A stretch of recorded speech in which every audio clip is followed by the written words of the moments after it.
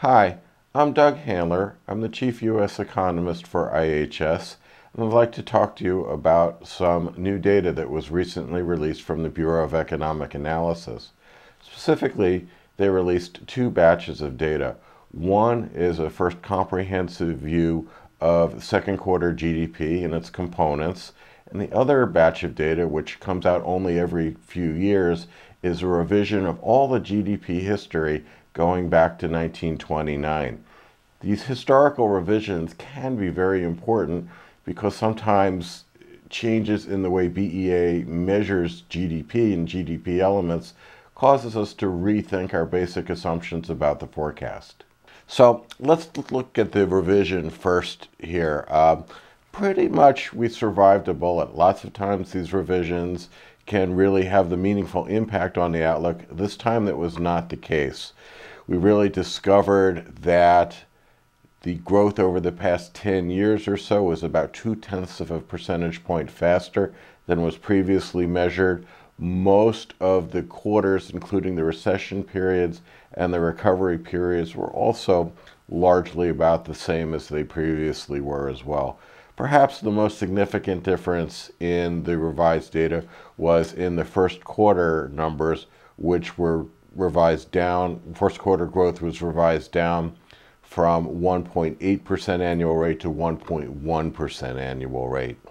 So as an economist leading a forecast process, to me, we survived a bullet here. There's really no news in the revision that will cause us to materially change our immediate outlook, which was for a gradual acceleration in growth over the next few quarters.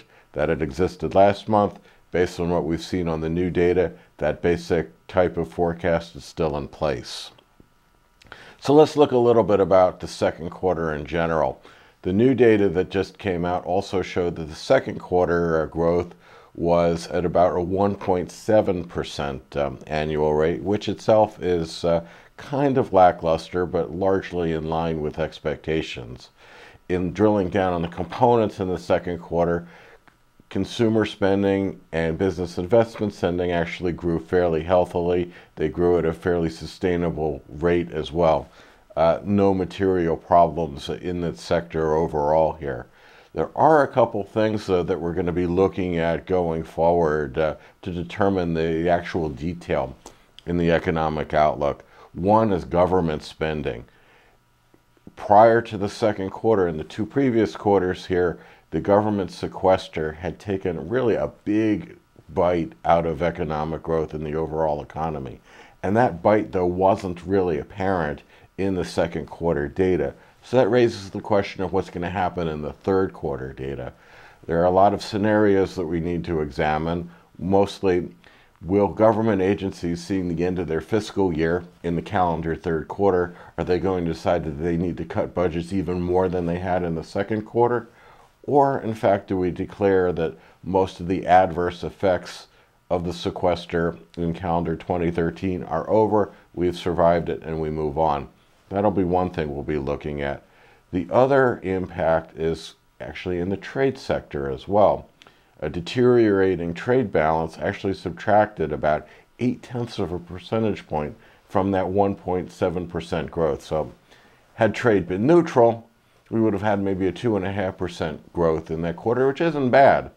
But what happened in the second quarter is that exports grew. Of course, a good thing here, and suggests that the global economy now is in better shape than it was in the prior couple quarters. But it's also a little troublesome that imports grew as well, and that's something that we need to examine as well to see what the nature of that consumer investment demand I talked about will be. Will they be buying domestically produced products? Will they be importing more energy? Will they be buying inputs from abroad here? And the result of that sort of analysis also, I think, will shape the near-term flavor of our forecast.